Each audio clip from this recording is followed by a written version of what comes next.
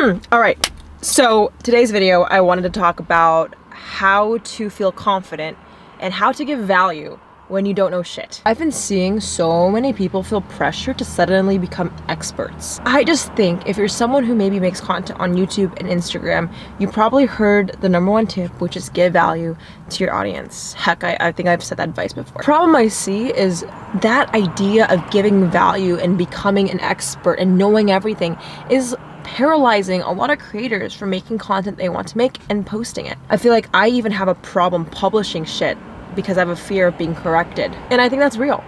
Because the #1 question I get every single day from you guys is saying how to be confident. You know, my editor messaged me because I love her name's Amanda. She was saying how she was delaying videos on YouTube because I'm not at the level I need to be.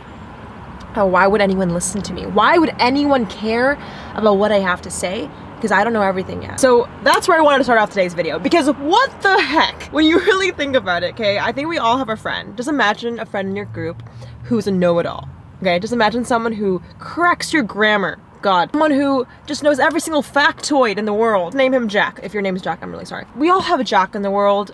And we all know how annoying it is. Nothing more unattractive and cocky than someone who knows everything. And that goes the same for content when you're creating a personal brand. Like, why do you want to know everything? It's boring. I could Google or ask Alexa for help if I wanted to know something specifically. But on a platform like YouTube and Instagram, I'm here for entertainment. I'm here for stories.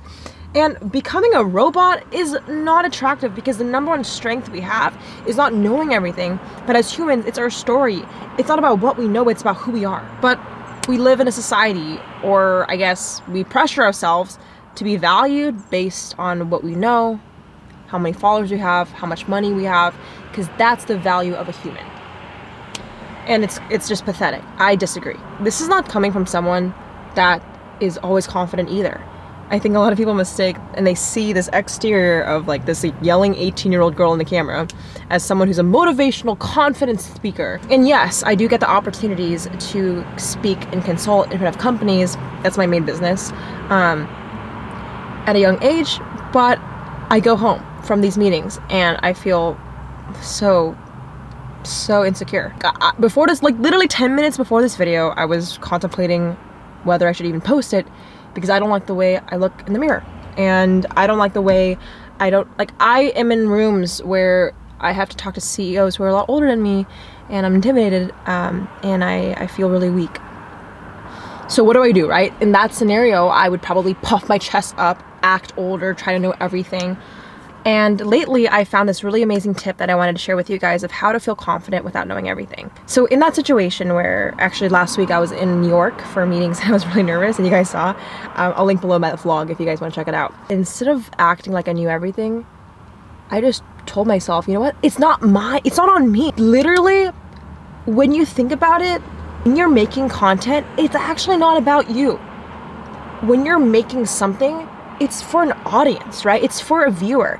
You don't have to have all the answers. You just have to ask the right questions. So I actually applied that last week when I went into the meeting with, in New York.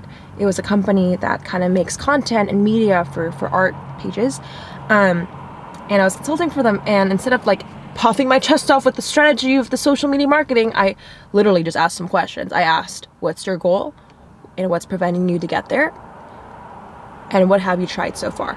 Literally, that was it. Like, I asked those questions to see, you know, hey, let's put our heads together. Let's have a conversation. I think too often on YouTube, we're trying to make noise. We're trying to make content. We're trying to blast shit out. We're trying to get value, right? But the real value is making people think. You don't want to just blurt out things. And here's the thing, you guys, you have to understand, there's a very fine line between saying something and creating a message versus having people listen. The whole difference between making noise versus getting people to listen. And I realized that listening, and if you want people to pay the fuck attention to you, that didn't make sense. If you want people to care about what you have to say, you want people to think about themselves. You want people to reflect. It's about mirrors, right? Have you ever heard the quote, like, you are a mirror to everyone around you? For example, right? Instead of like making cooking content, just about a tutorial about recipes, maybe you can ask yourself, when was the last time you made a meal for someone you loved? And holy shit, it turned into like a psychology session where instead of you're showing your audience how to cook, you make people think deeper and you're actually applying something in their real day-to-day life. I mean, that's just one example. I think so often we are trying to become this inward focused creator when really you're trying to make content to impact others, right? I mean, that's the goal of having an audience. It's not about you. It's literally about asking the right questions. And it's fucking boring if you know everything. So that's the first two things, you know. First of all, you don't need to be a know-it-all. It's very, very okay. It's human to not know anything. And second thing is, once you do that, realize that ask the right questions. And the last tip I have for how to be confident is, if you want to see confidence, man, it's not that person with the Gucci bag and a million followers on Instagram. It is not that. True confidence is when you don't need anything to make you be accepted of yourself. It's when you don't need to puff up your shoulders to feel okay. I think so often we rely on what we know and how much money we have as who we are, but the value of you is you. You know, there's a book called Go Giver, and I read it 2 weeks ago, and it really changed my life, so I'll link it below if you guys want to read it. This book basically says there's so many times, for example, there was this one client I was working with, I was consulting for, psychology channel on YouTube, and I love their stuff. And they're the top psychology channel in the world, and I'm like kind of freaking out. And I remember the CEO was talking to me and asking me for help, and I was like, bro, like, I don't know that much, like, what would I know to help you? And I think the CEO of the company said, Jade, it's not about what you know, it's who you are.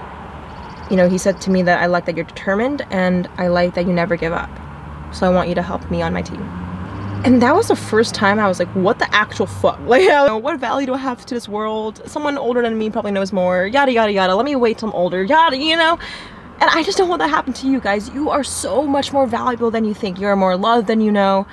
I hope this video is a reminder to tell you that it's, so what you're famous, so what you have money, but how kind are you? You know, so what you are smart and you're articulate with your words, but do you have persistence? Do you have compassion? Those are so much more important traits than fucking clout or anything that's external. I truly believe that you guys are so much more powerful than you know.